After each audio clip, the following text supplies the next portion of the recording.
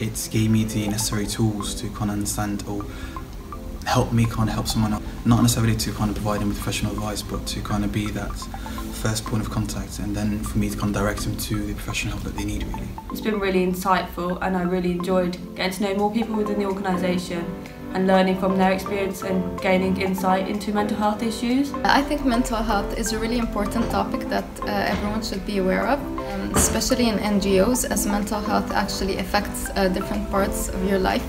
So it affects your physical health and so many other parts of your life. Now I feel confident helping friends, family, anyone who I notice may have mental health issues. So it's good to have that sort of training, because almost everyone has some sort of mental health issue, whether it's been diagnosed or not, and that's what you learn in the course.